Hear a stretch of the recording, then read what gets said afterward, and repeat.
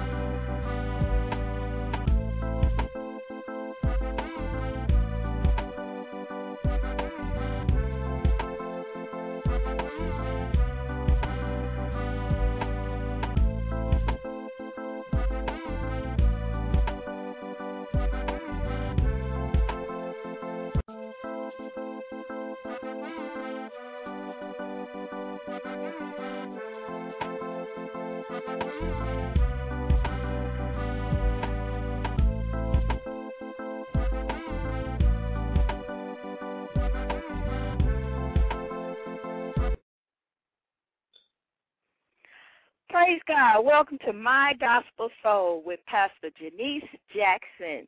Today we will be talking about coming out of people-pleasing and how do you know when you are under that type of situation. I'd like to thank everyone who's tuning in. This is my first show, and I just look forward to hearing your calls on this subject matter. First, I'd like to introduce myself. I am a 32-year-old pastor. I've been in ministry for since 2004, doing street crusades, health fairs, anything that God leads me to do. But my main objective is to set the captives free. What do I mean by that? I mean, if you're caught up in different things, when your life is out in someone else's hands, you're out of control. You know, you need to get back in control.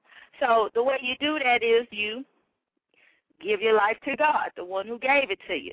When you give it back to God, He takes control. So if you have even if you have a story, if you have an experience with this type of thing, people pleasing, having a problem saying no, you know, the feeling that comes over you when somebody asks you something, you know, and you know that you don't have the time to do it, you know that you don't have the desire to do it, but you still say yes anyway, call in. Maybe your story can help someone get set free from this type of control. Now, first of all, I want to talk about how do you know when you are under this type of manipulation, because that's what it is. It's manipulation. Oh, well, we have a caller. Let's see who this is calling in today. Hello. Hi, caller. You on there?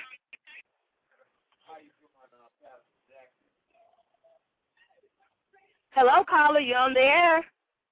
Yes.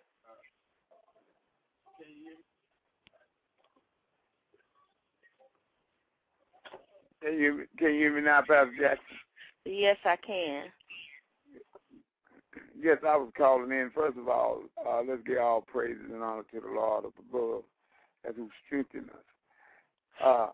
My name is Ronald Jackson, and I was calling in to get some insight on some things about people pleasing and you like you say, as if you under some type of spell, where you can't say no or yes when you really mean no, and no when you really mean yes. And sometimes you get caught up because you don't want to hurt no one else's feelings. So I'd like to get some insight from you on how can I elude some of these type of things. Well, first of all, you have to understand that in God there is no fear in God. You know, and when you're saying yes when you really mean no, that's lying. You know, that's just bottom line. That's lying. So you have to ask God for strength. Well, but you know what I think about also too when you're talking about your relationships with people. When you're in relationship with people, and they know that you have a place in your heart for them. Sometimes they know you're going to say yes. You have to pray about that relationship, too, because that, too, is a form of manipulation. Manipulation plays a big part in people pleasing. But like I said, when you pray, give the relationship over to God. God will work that thing out and give you the strength to be able to say no. Because you'll look up one day and your life is so out of control and you don't know how you got there. You got there because you didn't stop some of the madness that was going on around you. Let me take another caller. You hold on the line for me.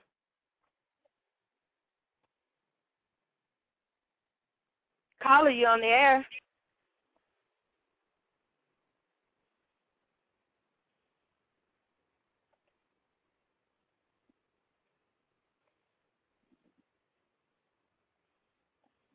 Caller, you on the air? Caller, you on the air? Well, we waited for that caller to come on. They must be having some problems coming on, but call back again and we'll pick you up. But anyway, as I was saying, you know, we have to stop getting ourselves in positions where sometimes we get ourselves in positions where we can't say no. You know, before we know it, we just say, yes, okay, I'll do it. And then we look at our schedule and we really don't have the time to do it. But you gave your word, so you have to do it. Now, going deeper into this people-pleasing thing, what is manipulation? What is it? According to the word of God, is witchcraft and is control. Anytime God does not force our will. He does not use things to persuade us to do. He does not do that. God does not work in that. And in a lot of times, we have our caller calling back in. Go ahead, caller, you're on the air. I must have lost you. This is Mr. Jackson once again. Thank you for calling back in. Now, did you want to say some, did you have a comment? Yes.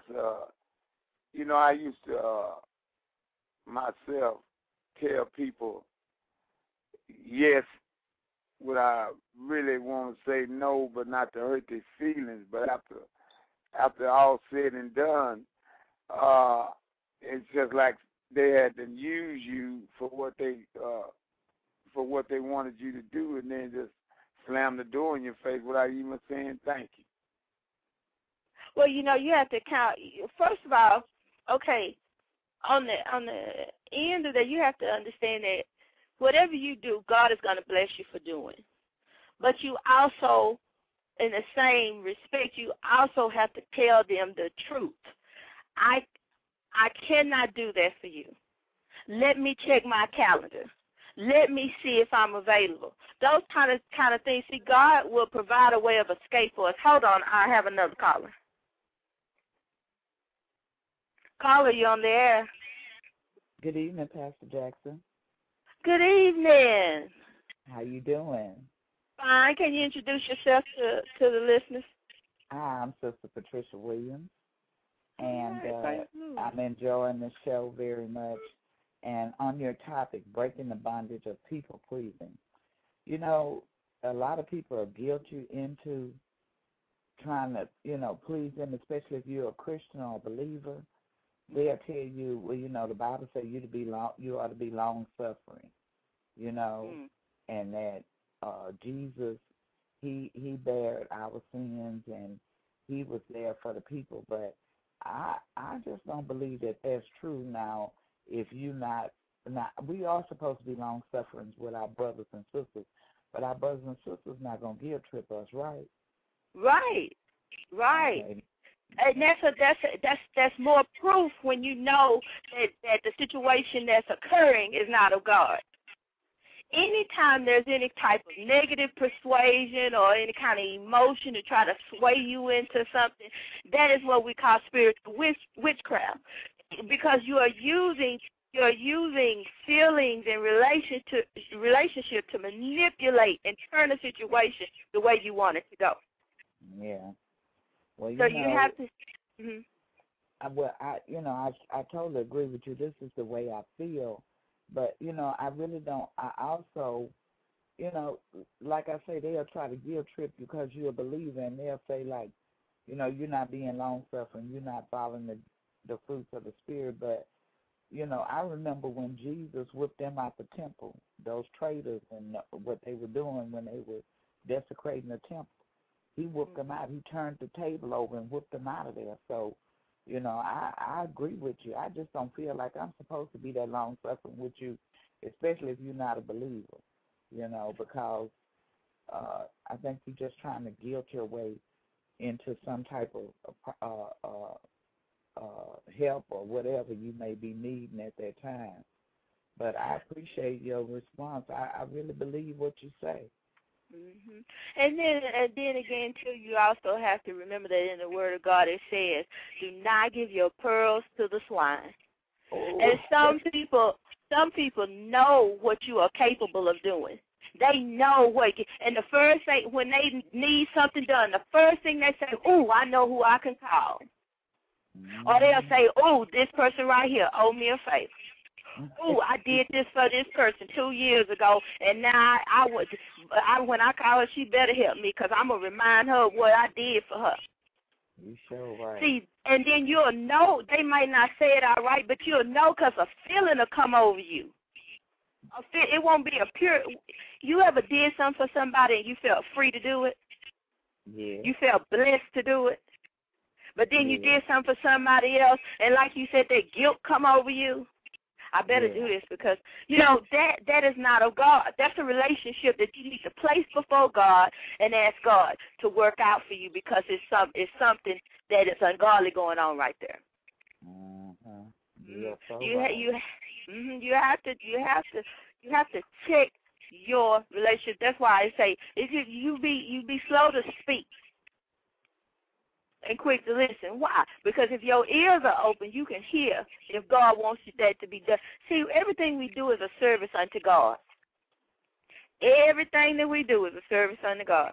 And when you begin to do things that I'm going to just do this, I'm going to just do this, I'm going to just do this, before you know it, like I say, you on a path and you don't even understand how you got there.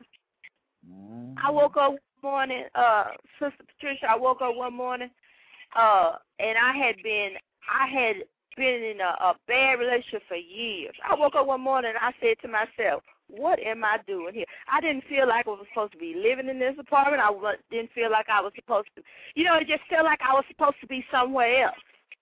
And then so God took me back to the beginning of that relationship, and he said, first of all, I didn't put this relationship together. This relationship was built on manipulation anyway. This relationship was built on false love. See, God is love. And when it say when God giveth, he don't add sorrow with it. Yeah. When he do a thing, it ain't gonna be no little isms and schisms behind it after you do it. Yeah. And then on the other end, the person who's manipulating, if they are saved or in the world, it say don't let your good be evil spoken of. You telling the truth. Yes, Lord. But you know what? People would do that, and I'm sure glad you're speaking on that because we as believers, we need to know. That's just like people panhandling on the street. I used to feel sorry for them all the time. Everybody I saw on the corner, I was giving, at least enough money to buy a hamburger, But I saw on 2020 one time where panhandlers were making like $1,700 a day. Panhandlers. Yes, ma'am. So yes, ma'am. I appreciate you, Pastor Jackson. I thank you for this blog. This is wonderful. This is really wonderful. And I appreciate you answering my question. Amen. You're welcome, and I want you to know that whenever you see us on there, call that number. Call in. We'd love to hear from you, even if it's just a shout-out. I sure will. Well, you got a shout-out. I'm shouting all right out now. to you. Okay. Be blessed. You too. I'm going to keep listening. Okay. All righty. Well, again, it's just like Sister Patricia said, we get so caught up in so many different situations because we feel that guilt come over us.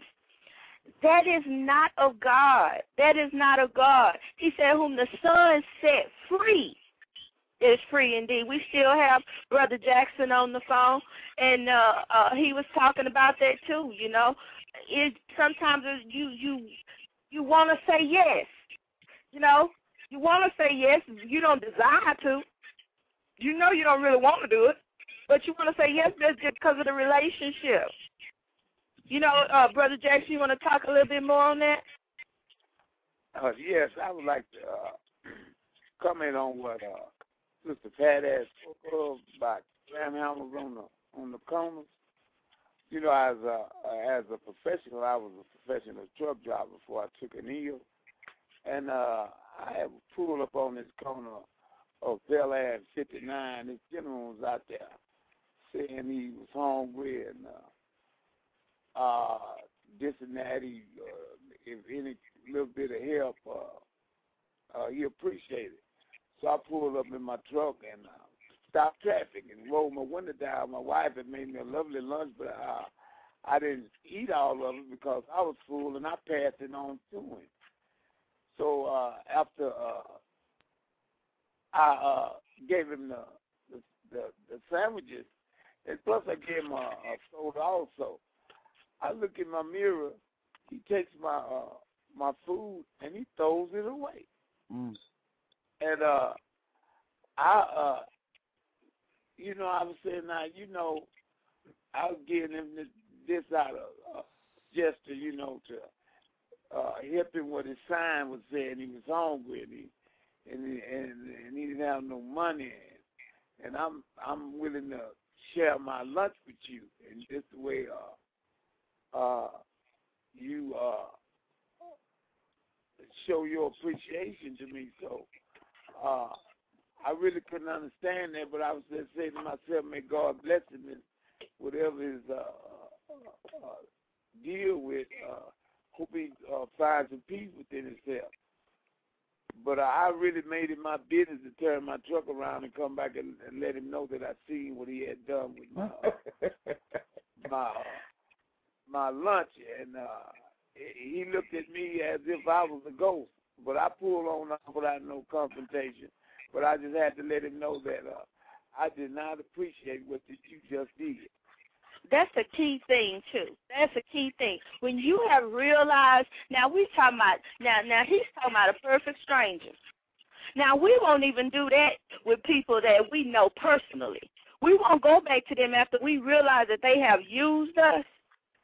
You ever gave somebody asked you for something, and you bring it to them, and they figured it wasn't good enough, and the next thing you know, they didn't gave it away or put it in the trash, and you walk in there as though you didn't see what they had done? But just like he went back to that stranger, see, you have to make people responsible for their own actions. It's kind of like because you begin to carry that thing. After they did it, you begin to carry it because you got that anger on the inside of you, but you have to get that energy back to who gave it off in the first place. Let me go back to you, and let me tell you exactly how I felt about it. Say it in a Christian way, glory be to God. But you need to be able to say that, and that'll check your relationship again with that person. Why am I not able to tell you the truth about how I feel? That right there will help you check your relationship. Amen. So let's I mean, we got 10 more minutes remaining, amen. If there is anybody else who want to call in, we still got Sister Pat on there. If Sister Pat want to go ahead and say something else on this matter, because, I mean, it's a lot of people in relationships today, marriages, boyfriend, girlfriend, living with a parent that will not say the truth. They will not tell the truth. They make themselves into a liar to spare somebody else's feelings. And you are so right about that, Pastor Jackson. You know, we're trying to spare somebody's feelings, but when we really should be telling them the truth, because the Bible says, know the truth, and the truth shall make you free. You know, if we tell them the truth, we'll free them up from that, because that's a spirit of condemnation, trying to make somebody feel guilty into helping them. You know, and Jesus, God say He'll supply all our needs according to His riches and glory by Christ Jesus.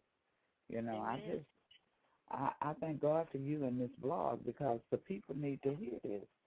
They need to know this. You never know who's out there surfing and come up on your blog, and your word has helped them today. And just like Brother Jackson say, you know, they tell that lie about they, you know, want something, they hungry. That's just a come on to get your money. But, you know, I appreciate you in this blog and hearing the word of God, because they say that's how faith comes, by hearing and by hearing and by hearing. You know, faith comes by hearing, and hearing by the word of God. You got to keep hearing it so that it just will grow inside of it. So, amen. And I appreciate your call. And before we release this broadcast, I want you to keep in mind that, and just think about this. Okay, we're talking about regular relationships. Think about your relationship with God. I want everybody that's listening, think about your relationship with God. Are you panhandling God? Are you panhandling God? Are you coming into God's house with your cup, shaking your cup, when you know when you get out the door you're going to throw His word to the side? Are you panhandling God? And look for this show, because I'm going to do a show called Are You Panhandling God? And I want you to call in, and I want you to give your comment. People over the air need to hear about this. This is something that is sweeping the church. People joining church, people coming into churches for what they can get out of church, not what they can put in. Jesus gave it all on the cross. Now, can we at least assemble ourselves and give back to Him? Well, Pastor Jackson, I like to say this before you leave the air. It's a wonderful thing to where you can call Pastor Jackson and vent your frustrations or your emotions or your letdowns, whereas someone can just be an encouraging word from a pastor that's truly on fire for God, and even like Sister Patricia, that you can hear a word of encouragement when your lowest state, and be able to pick yourself up and stand on the word of God, whereas God, He's for everybody. God is not colorblind. So if anyone out here hears the voices of Sister Pat and Brother Jackson and Pastor Jackson, feel free at any time to call and express yourself. So you might be able to give me something that I could use in my times of weariness, because, like I say, I come from under a tremendous battle of almost passing on, but the Lord touched me with the words of encouragement and new covenant prayers, whereas I'm back on my feet again. I'm a little slow, but by the grace of God, I'm one happy man. So I'm gonna say to Pastor Jackson, I have enjoyed myself on your show, and I know you're winding down time and about to go, and you will have some last words to say. And may God bless you, Pastor Jackson. Praise God. God bless you, too. I also want to give a shout-out. I want to let you know that I am in Houston, Texas. My overseer and pastor is Pastor Ricky Guidry of New Covenant Fellowship Church, 45 4515 or 13, 4513. 4513 Teton Street. Glory to God. Houston, Texas, 77051. I have to give my pastor a shout-out because he's one that pours into my spirit. And I thank God, amen. I believe that next week, look for me for next week. I believe he'll be on the air. And I just want to thank you all, and I'm going to play my latest song, which is called Don't Rush.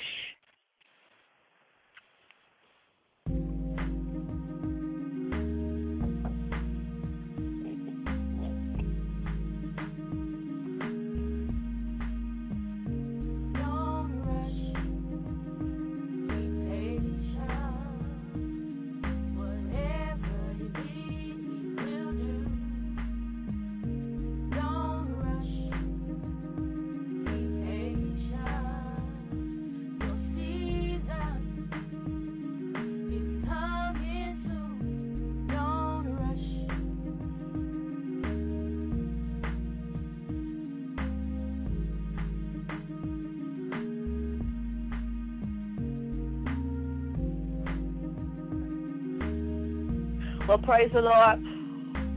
We're getting ready to close out. We got 3 minutes left. I want to let everybody know that I appreciate them for tuning in. I look forward to seeing you next time. Be blessed. And remember that it's about your gospel soul.